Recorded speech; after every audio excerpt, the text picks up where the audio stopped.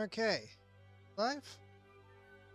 Right, hello everyone. I am Onel, and I am here by showcasing this game, Crimson Sea. Game I can best describe as an anime turned into a game. Not based off any anime, I know of. We're gonna have a nice third-person action shooter. Oops, wait, no, I selected the wrong one, sorry. I selected the wrong difficulty setting, so you'll have to forgive me while I start this over again.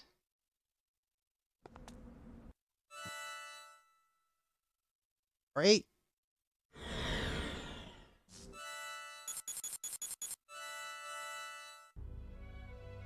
Okay. Now we're going to start on G Squad mode because it's the easiest one and I get a few three bits from it.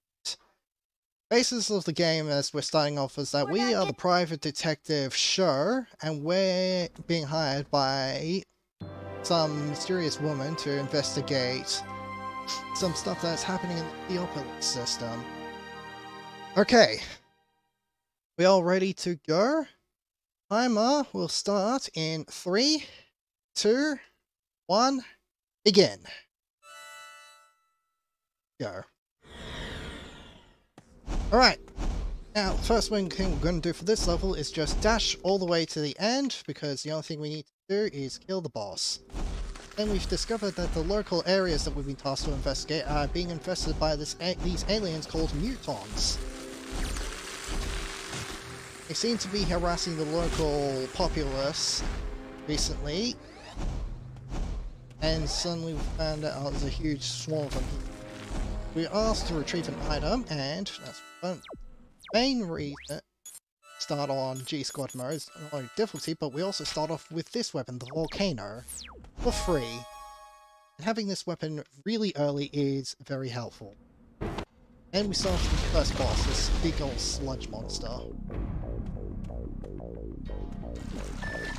Volcano, we can take him down real quick. And on which sludge puddles he comes out from. And the boss is dead. That's the first level. At every stage we also get ranked, as you can see here. Those ranks give us money depending on how well we do.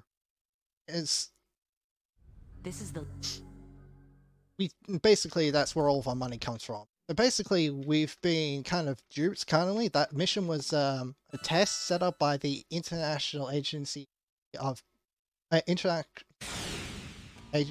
Galaxy IAG, and basically that was a test to see if we can join them.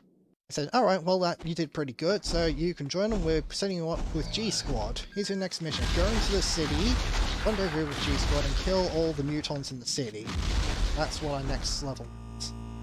We also get joined up with our first buddy, our partner, private detective, Yankwin. Gonna help us kill somebody we can't.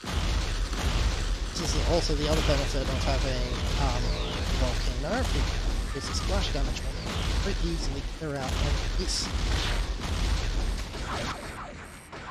With the rapid firing damage.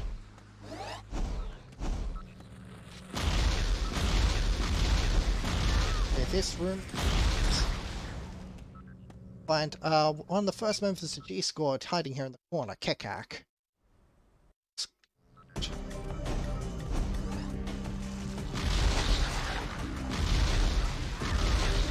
Don't accidentally find, even though there's some checkpoint that tell you can't move on the wall. Still miss a few, and backtracking hostile. Get over here so I can set myself up.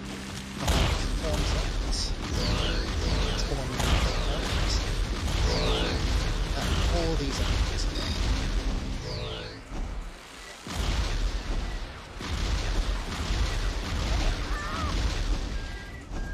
Area clear. On.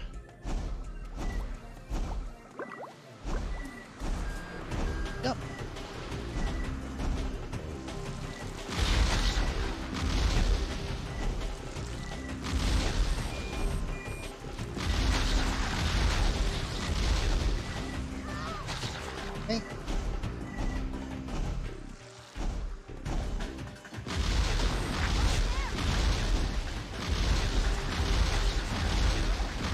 Now, how the aiming works in this game is that it's not really, you don't really aim, it kind of just centralizes in the middle of your viewpoint, but there's kind of two kinds of lock-ons you can do in the game. You're facing an enemy, you kind of get like a soft lock-on, and it kind of auto-targets that enemy that's closest to you in the middle. You also do a hard lock-on by holding down the right trigger and focuses on the enemy. Got a marker on. Here we find a fourth buddy here, Burron, unconscious. We help him up off the floor and he joins our crew. A simple G squad.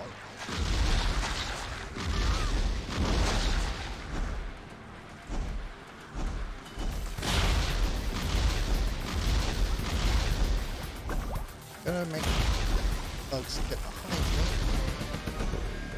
Doing that. Camera's also rather finicky in this game, it's one of the biggest problems. Camera controls are rather bad, it's more focused on optimum well. I'm gonna make sure I'm kind of trying to face the enemy times.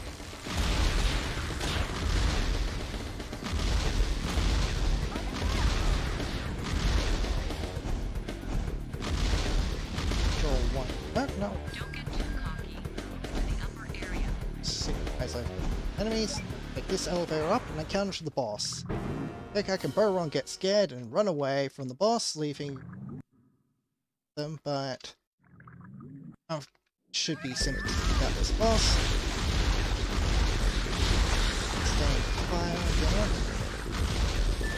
And that's the boss level. That's the second level.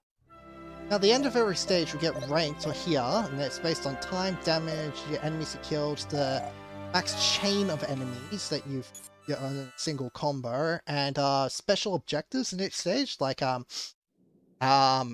much damage, how quickly you beat the boss, how many team members survived. It depends on the level. If you manage to get an S rank on every single stage, you get a bonus I like to call a clear S rank. Talk about that in a bit, but now we're on to the third stage, Lipton Plant. Get a new weapon for free in the stage called the Vulcan, and it's basically a machine gun, which is very handy because we're going to be stuck in this plant fighting these enemies for a long time. This large power plant is infested with bombs, we have to go clear it out. We're just going to stand here and continue taking out all these enemies. Also, the combo part we have in the bottom right counts the enemies we managed to kill in a short chain, chain. We get up every 50 enemies we hit, we spawn a little health orb pickup. There's also just an indicator as well, signifying just if you manage to get the combo required for the stage, if that's going. A good time to mention the energy bar, or my weapon on screen. Bottom left with health bar. Underneath that, like a blue energy bar. That is determined by runs with the general. That runs out. Gun will basically overheat for a bit, and I have to wait until the whole thing recharges. So I'm going to pay attention and make sure that one doesn't cancel it right at the end, so I can get the fastest amount of recharge and not going down. Also, to compensate for the fact, all weapons which have melee attack is helpful in keeping the chain active, but it's usually a lot less effective than just using itself, so to keep you gun attacked.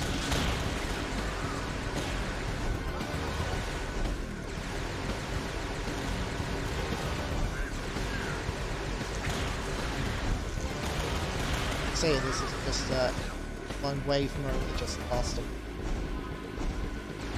Like one that trying to boost the selling points of this game, it's like a massive battle zone. Once fleet housing to leave.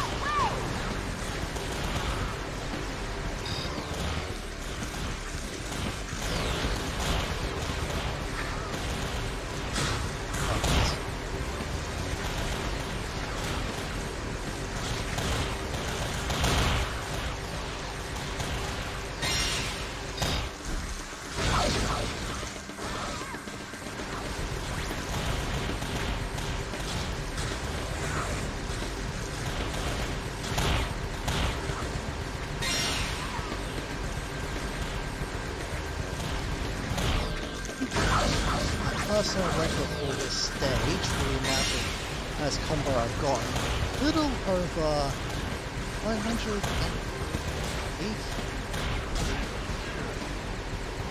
First I managed to get it that way. Another section down.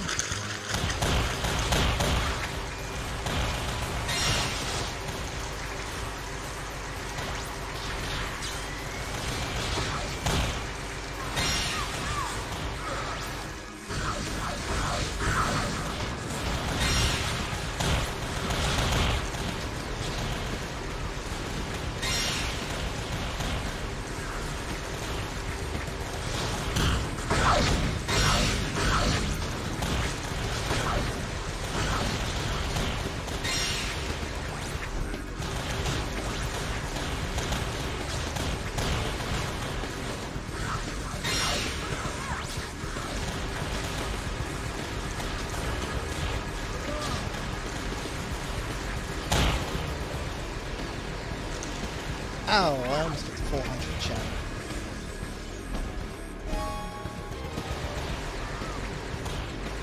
That's the last section of the generator. Speed.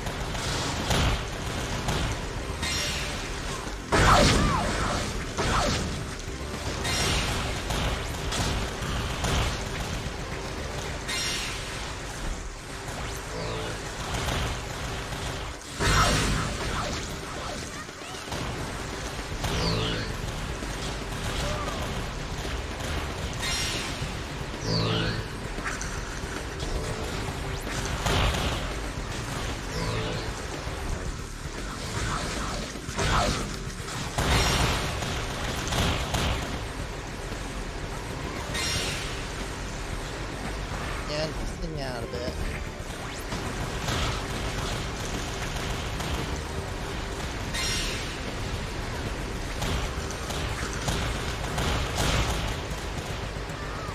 Blasting.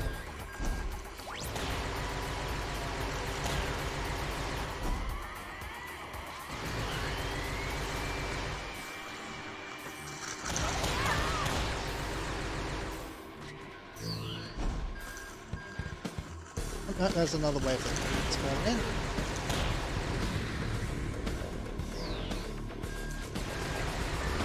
There we go. Finally, we're done with Dim Plot.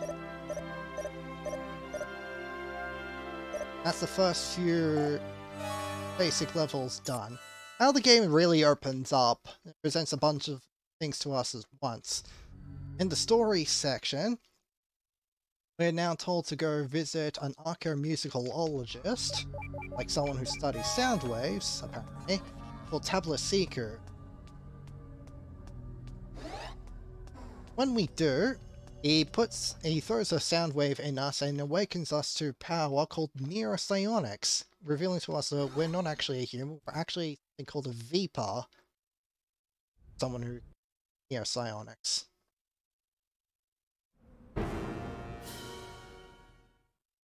Gives us our first neuropsionic power, Blast Wave.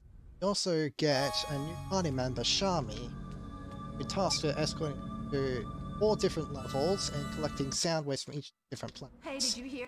Start off with going to Una-controlled area, where we have an escort mission. President of the local planet kind of got caught up in the local mutant infestation. We have to escort him out of the area. Got to help this Batman get through. Annoying because we have to manually push him through some of the obstacles. Want as little enemies hitting him as possible because he gets whacked by enemies, has a hit stun animation that's relatively large. Just slows him down a lot. Also trigger that yourself if you accidentally hit him. Don't want that to happen.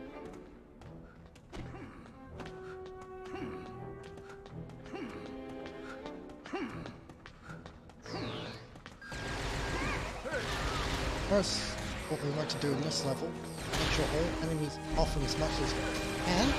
So he just cowers down the ground. Let's get first. Just make sure you keep pushing him to make sure that off. So what I'm also doing here is holding down the left trigger to use strafe mode in the camera, which locks the camera view directly forward so it won't angle left or right. Very helpful.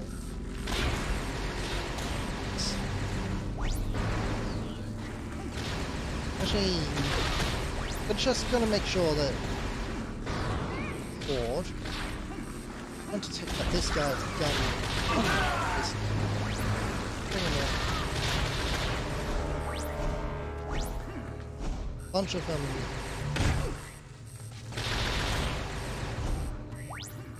Bunch of them in this. Oh. Another annoying thing about loves to take a very weird and comfortable path on the maze.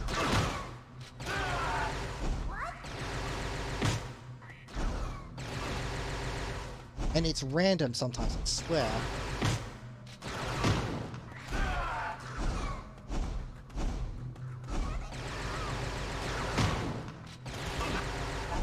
Get out.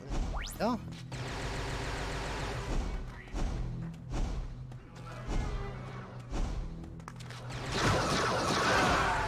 There he is. Got that.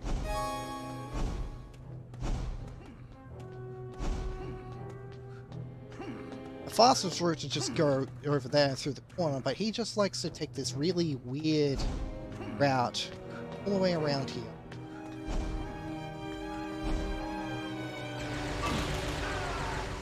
Or all the way up here. Across here. I've not seen him take this route before. This is very annoying. Now, up ahead we have a global cycle. We're about to miss it. Oh wait. Shit. Oh, that's terrible. Now I just reached the worst part of it. I tried to catch that end of that global cycle, but now I fell down here. Bugs. He's kind of gone into like a free push area. So instead of taking the fast gondola ride across this, I have to manually push him across.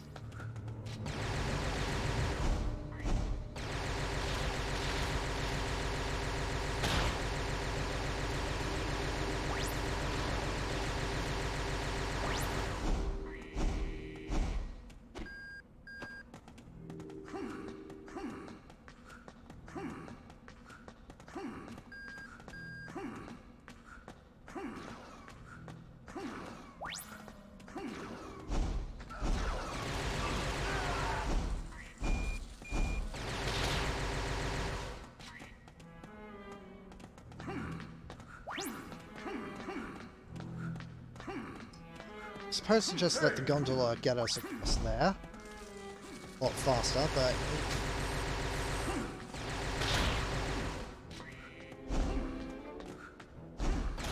that was unfortunate.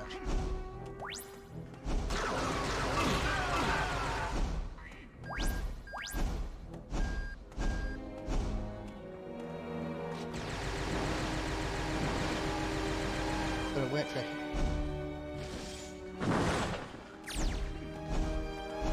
and we've got another long pushing segment. Trigger that.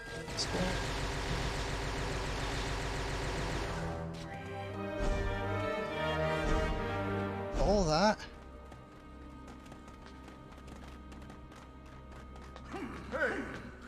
Oh.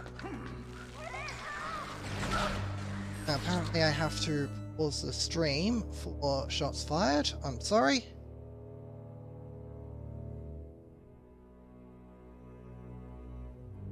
After restarting the stream, I'll be back in a bit.